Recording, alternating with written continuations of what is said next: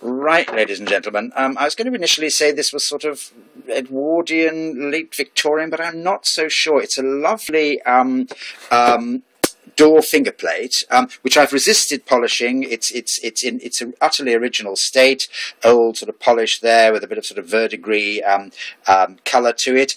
What leads me to suspect it might be quite early is that something you just can't see here is this incredibly fine moulding here. In all these zigzag sections, you can see all this these sections are individually lined in a way that really does look rather earlier. You can see it there, more earlier than later 19th century. But I could be wrong. It's obviously 19th century, and it is a piece of great quality.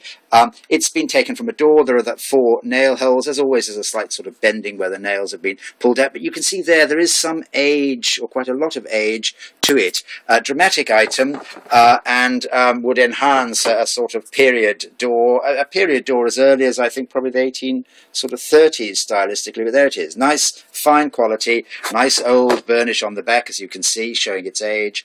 A lovely, very crisply cast, much more so than is apparent here, door plate. Lovely item. There we are. Thank you very much indeed. Bye.